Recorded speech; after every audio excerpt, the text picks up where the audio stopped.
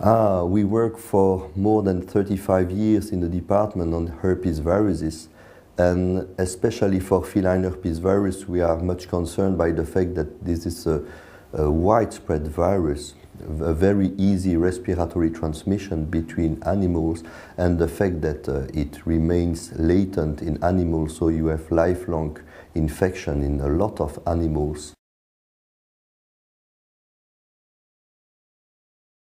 Yes, there are, I think, two main challenges. The fact that, okay, it remains latent, so if you have a multi-cat household or a cattery, you can be sure that herpes virus should be somewhere in a hidden state because you cannot see it.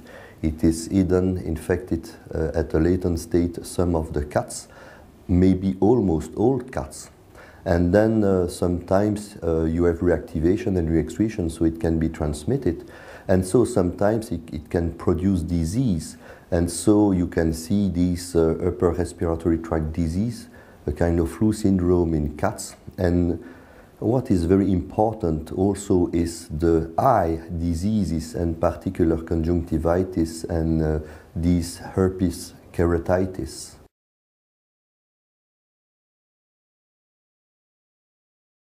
Oh, there are many aspects that are covered by the guidelines. So you can find, let's say, the general information dealing with pathogenesis and clinical signs.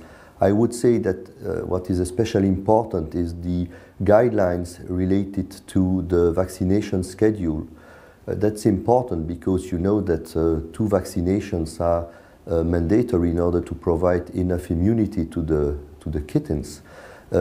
Also, we have a good chapter on treatment, and especially the antiviral treatments that could try to cure herpesvirus keratitis, for example. That is very important, and okay, we can give a lot of valuable information to the practitioner.